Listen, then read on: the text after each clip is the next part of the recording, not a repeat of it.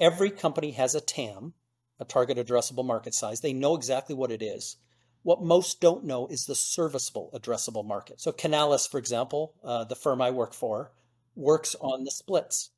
How much of your TAM is direct? How much of it is indirect in the resell model? How much of it is marketplace? What are the growth rates on each one? And basically serving your buyer or your prospective buyer, you want to create a frictionless environment. If they're going to buy through a marketplace, which increasingly 86% growth year over year, they are. If you stay off of marketplaces, for every year you do that, your market SAM drops because the remaining routes to market and go to market are not growing as fast as marketplaces. Our sponsor is Partner Insight, your AI co-pilot to grow your partnerships 3x faster. Onboard and collaborate with partners from one shared platform. Seamlessly exchange and track deals, content, and data. Use AI to automate engagements, track progress, create reports, or answer frequent partner questions. Try Partner Insight for free. Hi Jay, one of the best time of my day when I want to have a conversation with you. Thank you so much for having me again. A lot of things happening since we spoke last time, a couple of months ago. Today, I would love us to double down on new things. First of all, marketplaces are growing very quickly, and you've been covering them, doing like sort of very detailed breakdown. So marketplace is number one, and then AI seems to be changing partnership landscape or about to change partnership landscape. I would love us to talk a little bit more about that. Another interesting thing that last time we spoke, going into recession, now we seems to be in the midst of it. I would love us to talk about sort of update what's been happening across partnership teams and in tech companies today. But let's start with marketplaces. So AWS, Google Cloud, and Microsoft Cloud, they all put marketplaces in the center of the go-to-market strategy. Tell us a little bit more what you've seen. Yeah, there's two kind of wide-ranging predictions on marketplaces. One at the very top, B2B marketplaces, business-to-business marketplaces. McKinsey made a report that said $17 trillion with a T will flow through B2B marketplaces by 2030. And last year's world economy was 94 trillion. So this just shows you the size and scale of that prediction, which is wrong, probably in orders of magnitude wrong. But the fact that we're talking about marketplaces in tens of trillions of dollars makes it interesting. To roll it back a little bit, to talk about cloud marketplaces, the ones you just mentioned, which are AWS, Microsoft, Google, or Salesforce, ServiceNow, Workday, Marketo, NetSuite, or IBM, SAP, Oracle, etc. We're predicting $45 billion in less than 2 years. It represents 86% compounded growth, looking backwards, looking forwards. And we're at a point now where we're predicting AWS will be a top 10 global distributor in that same time period, which is less than 2 years from now. We have big security companies now saying that AWS is their largest distributor in the world after working with distribution for over 30 years.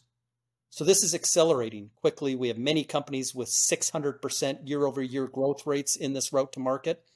And for the customer, a place to procure and provision, a place to buy up enterprise credits and further discounting, governance, compliance, financial people like it.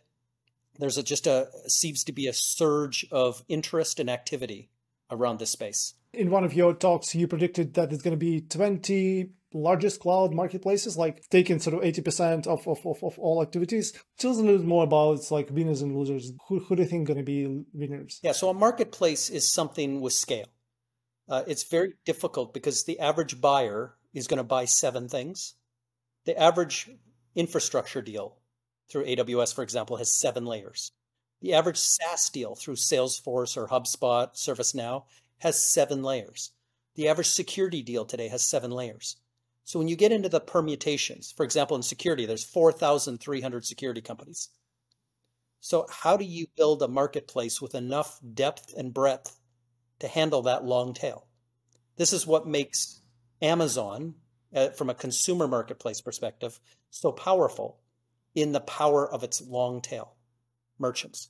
So this will make the largest of marketplaces more powerful in that a customer will find all 7 layers, including the services, which there's over $6 of services that go with every cloud dollar, and allow that to procure and provision all in one place. And the long-term maintenance of that, adding a user, taking away a user, managing the rogue and shadow IT costs of the past, will all be in one place. And so I mentioned a bunch of the marketplaces that will make up the top 20. And those top 20 marketplaces will probably cover 80% of that 45 billion that I mentioned.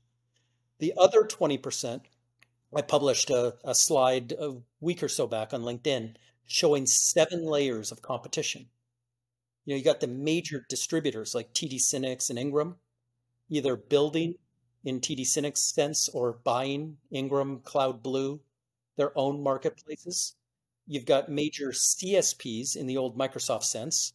Now, big distributors in themselves, like a Pax8, for example, or SureWeb, that are building marketplaces. You've got big telco master agents, now tech solution brokers, building marketplaces. But you've got a whole industry of 150 marketplace development firms, companies like AppDirect, companies like Marketplacer, companies like Miracle in Europe, that are raising billions and billions of private equity dollars, that are all competing. All 7 of these layers are going to compete for the other 20%. But if you're like a tech analyst, right, and you're looking at this sort of happening, I'm personally wondering if like AWS will become sort of like Amazon of software, right? Did you think it's going to be a similar dynamic? We will like all this, big hyperscalers and just like 20 winners, will they entirely sort of redefine how software is sort of built and sold? Well, there's a center of gravity that comes with size and scale. So Amazon, from the consumer side, made every company in the world that sells products discuss it in the boardroom. So if you sell tractors, if you sell garden equipment, if you sell generators, a bolt to the side of your house, they've all in the boardroom had that go-to-market conversation. Should we buy up a showroom inside Amazon? Should we allow our resellers, wholesalers, distributors to sell through Amazon? What's the risk of doing that, which there are a lot? What's the risk of not doing that, which there's a lot of risk in not doing that? So when that happens, there's just an economies of scale that happens. On the software side, you got 200,000 ISVs. There's a gravity effect that you can't go and get into marketplaces that easily. The 17th fastest growing company in the world, growing at 8,000%, is Tackle.io, and that's a firm that helps you get on marketplaces. So kind of you can outsource that piece. When I ran a startup, it took me 6 months to get on the App Exchange. And I had to take some of my best developers and data scientists off the product to go and jump through the security hurdles to do that. So in the idea that, can I go get on 20 marketplaces? Well, no, it could take you 5 years to go do that. So you're going to select. Am I going to go get on AWS or Microsoft? Or am I going to go get on a small little local industry-specific, product-specific marketplace? Well, I'm probably going to jump through those hoops at the top first.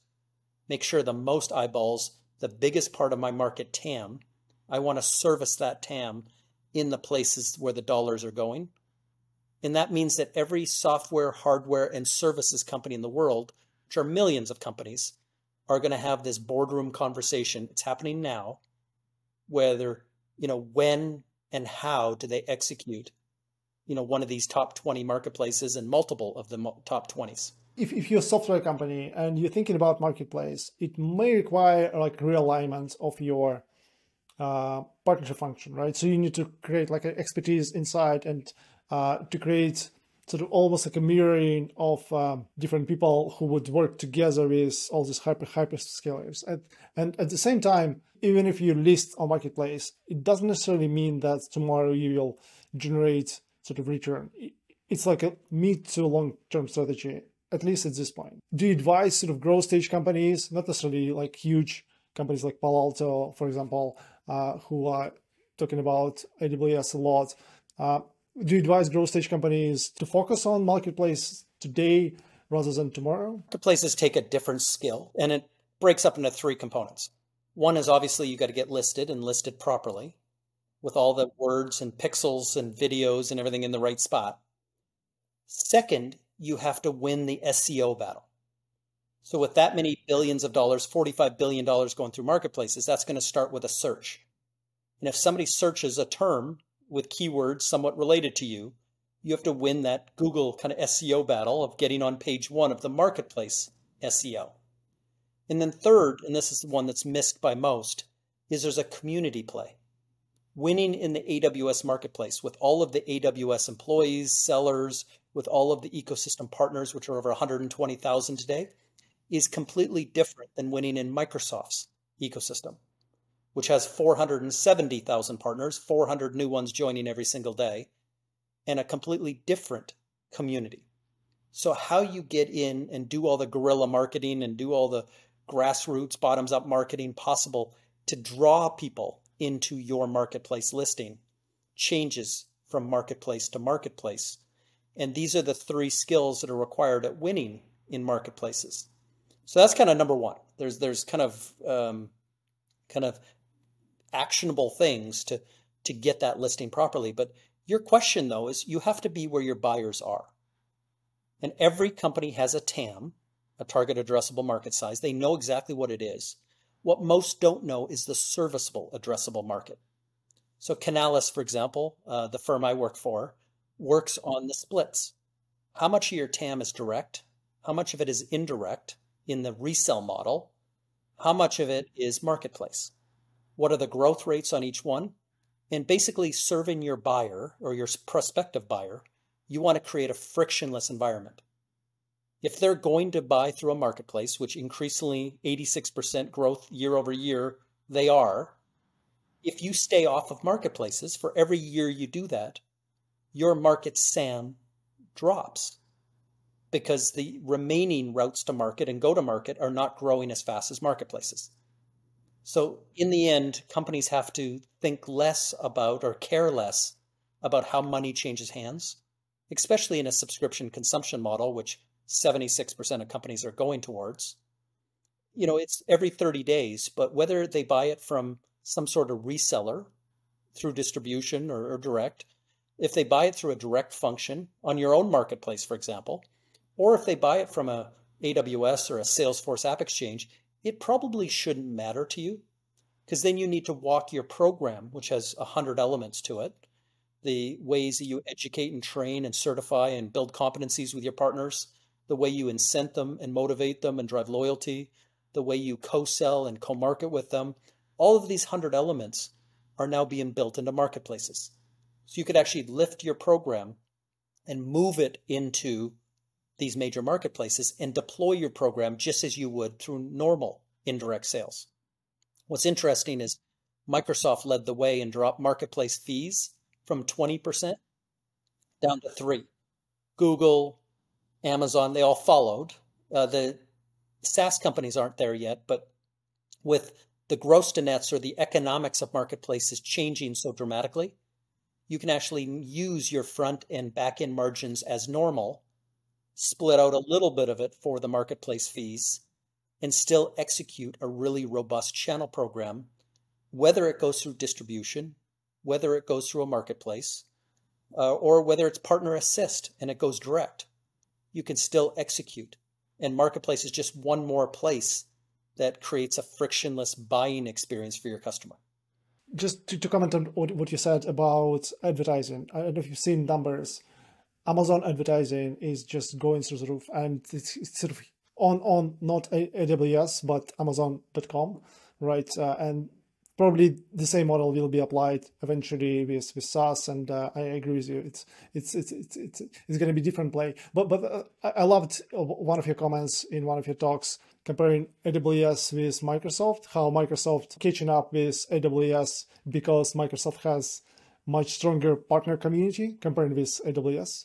So can you talk a little bit more about AI, which seems to be like a watershed moment? And we just had a talk with VP of product in Salesforce, who is working in partner management. We spoke about AI, but you observe the entire space. Would love to hear your opinion, how AI would change partnerships. I've been in the industry 30 years, so I've been able to follow AI for 30 years. I was a futurist at IBM in the mid 90s when the company, and I was representing, talking to kids and talking out in public and on TV about Deep Blue, an AI system that was built to beat Garry Kasparov at chess. And it was the first time a computer had ever defeated a grandmaster, and that was a watershed moment. And then other games followed where humans cannot defeat computers anymore in games for the simple reason of brute force. It wasn't better at thinking 3 moves ahead. It could think every move ahead. It could play the game out in every permutation, trillions of permutations, and do that within a split second for its next move and work the game backwards from the end on every possible move and then just choose the best move each time. There's no way a human can do that. Even a grandmaster can only look ahead maybe 3 moves. So then moving on to Jeopardy. How do you defeat Jeopardy champions as a computer? Well, when somebody reads the question, you've got to build the context and then build a really strong search engine and go read the internet cover to cover. It's like doing a Google search and then reading all the top 20 links and contextualizing them and having some sort of algorithm that ranks based on scoring how confident you are in the answer. And if that confidence is, let's say, 90%, within a split second, you have to press the button and answer, Alex Trebek. So then the computer showed in AI that was 10 years ago, that you can defeat humans in contextual language. And I think finally, from a consumer perspective, ChatGPT has shown us that every entry-level job coming out of college, whether you're an analyst like me, whether you're a paralegal, whether you're a junior accountant, it doesn't matter what you took in college. The engine behind ChatGPT can compete with you for that first job. They can pass tests at Harvard. They can apply and get into major, business schools. They can get a job at Google already. And I think it proves to consumers where we are. But I think the best thinking about it right now by any company is Microsoft. And, they spent $10 billion, investing in ChatGPT, which makes a total of 13, money they put in. But they're calling it Copilot. Think of ChatGPT as your digital twin. And in partnering, you're going to have a digital twin. And so I don't want to go to your partner portal, and I don't want to go and read, all the stuff, terms and conditions and stuff. I want my ChatGPT digital twin to go do that. And in 30 seconds or less, whether I prefer it prefer it, writes it for me, or whichever way I can, best understand, summarize 50 pages of small print in 30 seconds. Then I want it to go look at your program, and I'm going to go ask it to look at your 10 competitors and break it down in 30 seconds who I should partner with. It's going to absorb the internet cover to cover and come back as a recommender, as a co-pilot. But in everything we do, it's going to be in your email. And before I open an email, the end of security, phishing and malware and stuff, is when I can read my email, go click on every link and do the full analysis. And not until it's contextualized that it's safe, will it put it into my inbox. And, the same goes for every other tool I use, whether it's Salesforce or whether it's anything else. So my life is going to be run as a co-pilot. And all the stuff that I would waste time in doing, I'll have my digital twin go and do it for me. Like, how many times have you seen a business book? And would you love to just send, your digital twin to go read that book for you and just break it all down into like kind of a 30-second summary? Yeah. So it changes everything. It changes the way we write, it changes the way we think, and it changes the way we partner going forward. And companies are going to have to get smart in terms of how they create AI-friendly content and how they compete in the responses that ChatGPT, it's another version of SEO. Like Google is going to use backlinks and going to rank your, content based on a bunch of things that are really, really smart. Great way to navigate the internet, much better than Yahoo did, trying to create a hierarchy of the internet. But the next version of Google search is really having ChatGPT not only getting those top 20, 30, 40 responses like the Jeopardy question, but condensing it within a microsecond, clicking the button and in my ear or in my text in 30 seconds, condensing volumes and volumes and volumes of information to get me to the right answer. This is basically two different archetypes how big companies engage with AI, right? So just Microsoft, which was surprisingly bold. They sort of went all in, which is amazing, and a lot of kudos to them. And there's Google, which is like a little bit more cautious, or like much more cautious, actually. So if you like a partnership manager today, would you take Microsoft approach or would you take Google approach? Would you jump all in on AI? Would you try to apply to different parts of the program? Would you apply to different ways of doing partnerships? Like, how would you think about it if you're sort of in head of partnership shoes? I'd want to know that every one of my partners and every person that works at my partner are different. When you get into the micro kind of personalization, I'd like to understand how open my partner is to having a co-pilot. So if they are open to it, and I'm going to be dealing maybe more with their digital co-pilot than I will with them as people, I'll want to make sure that I have tools and processes and workflows and logic and obviously underlying technology that serves that means. If I have a partner who loves to go out for a drink, loves to go out to a golf course, I got to serve my partner in the way my partner wants to learn, in the way my partner wants to be influenced, and the way my partner wants to be managed. So the first thing I'm going to do with AI is try to figure out what camp on the spectrum of fully AI to fully golf course, where my partner individual is, and make sure as a partner manager, I'm respecting their view of the world, and I'm doing it better than my competitors will. And that's how I win. If you go all AI or if you go all golf course, you're going to lose 90% of your partner relationships. So I'm going to be wanting now, and as an analyst, I'm using ChatGPT every day. And I have big spreadsheets right now running in the background, tapping into their API and answering questions for me at scale about the future of partnering. And getting to the data and stuff like that used to sit behind paywalls, that used to sit behind, large manual tasks done by Fiverr, is all at our fingertips now.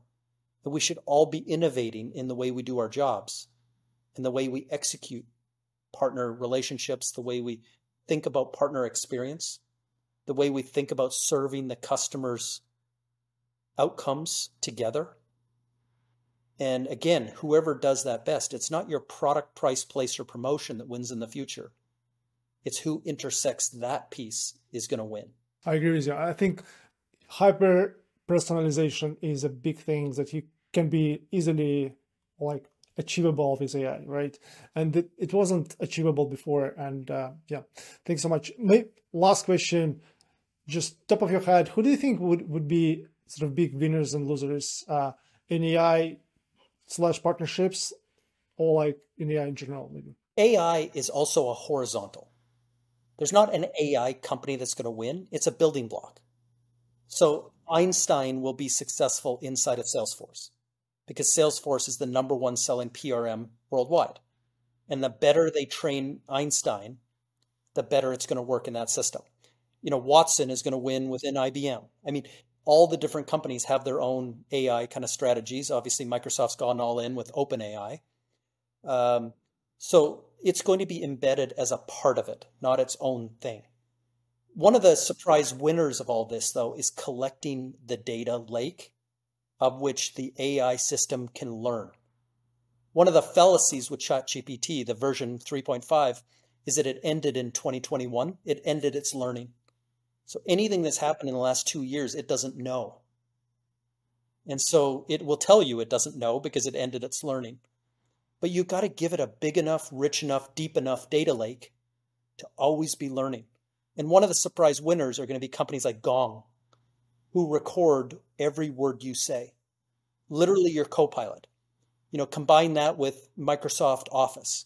Combining everything you write, everything you say, everything you listen to, literally 24/7, everything you dream about, soon in the future will be recorded. And if I could go into future interactions, and I've got a little sidebar here to our conversation right now, it interjects an email that I sent, 7 months ago on this topic. It's always in that Jeopardy sense, contextualizing what I'm talking about and serving up either new facts, serving up new ideas, bringing forward, history. That co-pilot sense is going to be the winner. And the companies that can best funnel water into this data lake and get all of our lives recorded, at least from a business sense, are going to be the, really, really big IPOs and are going to be really well funded companies into the future. Thanks so much. So we are unfortunately out of time, and which opens an opportunity for us to have another conversation in a couple of months. I learned a lot today as well, and thanks so much for sharing your insights. Thanks so much.